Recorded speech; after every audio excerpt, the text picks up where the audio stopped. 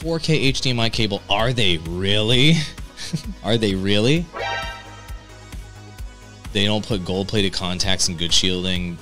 I think the 4K on the cable must be marketing like they do with TV antennas. Nah, dude.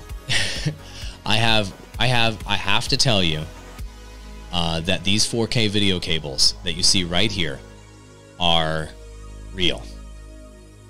So this 4K video cable, it claims that it does 4K, and it's HDMI 2.0, and that it does 60 frames per second for 4K, 144 with 2K, and it's HDR. How do I know that it's actually doing that? I'll tell you how I know. Are you ready? Here you go.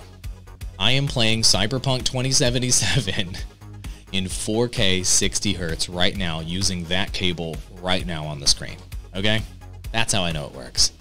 And so is the gold-plated a marketing thing? Sure. Does it have to be gold-plated? No. Is gold-plated better? Yeah. Because gold is a conductive metal. So gold is good. The gold isn't just there because like gold is expensive and viewed as being premium, which don't get me wrong, gold-plated sounds more premium and you can feel like you could probably charge more money because it says gold on the cable. But gold it has actual usefulness as far as technology is concerned. It's a conductive metal.